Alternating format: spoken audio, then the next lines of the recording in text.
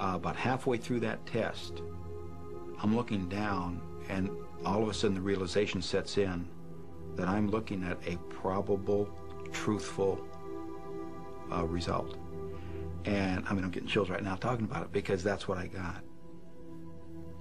On every chart that I did, the one relevant question that was the same with every test was the last one. Have you deliberately lied to any question concerning the UFO information you've given me?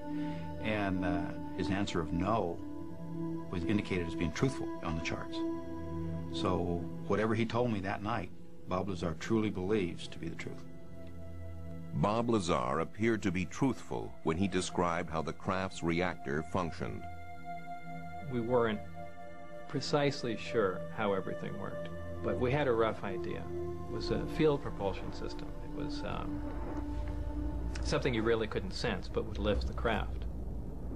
Field propulsion can be demonstrated with two magnets. Set one way, the magnet's poles will attract.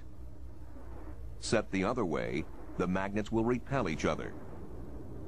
Lazar says that the craft used gravity waves to repel and attract through space.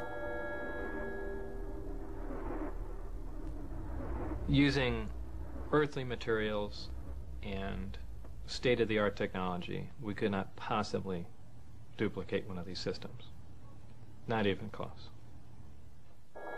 What we're seeing was a total annihilation reactor, a reactor that reacted matter and antimatter, which is something we really haven't even touched on.